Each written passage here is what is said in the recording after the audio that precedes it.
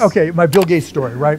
So there used to be this trade show called Comdex, and it was like 25% actual work and 75%, oh, fuck, it's Vegas, let's go, right? Yeah. And they always have booth babes and everything, and, you know, I'd be slick, you know, let's go out and have a drink, whatever. And one time I'm out, and we're at this club, and I'm like, okay, I'm gonna get us all a round of drinks. And I come back, my girls are gone. I come later to find out they got a better offer from Bill Gates. Oh, no, better drinks. Yeah, better, whatever, but that was like, Bill stole my girls, yeah. Whoa. See, he doesn't strike me as a lady killer. That shows you how bad it was. Oh, no.